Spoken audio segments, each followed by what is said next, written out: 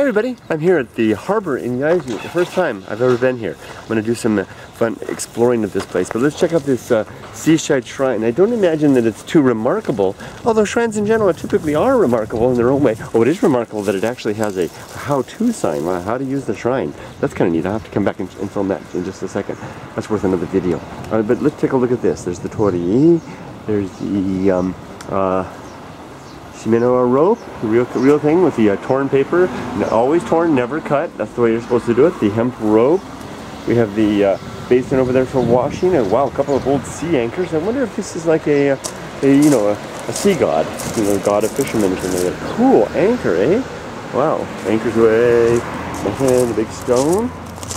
Great pine trees, often indicative of older spots. This might be quite an old shrine.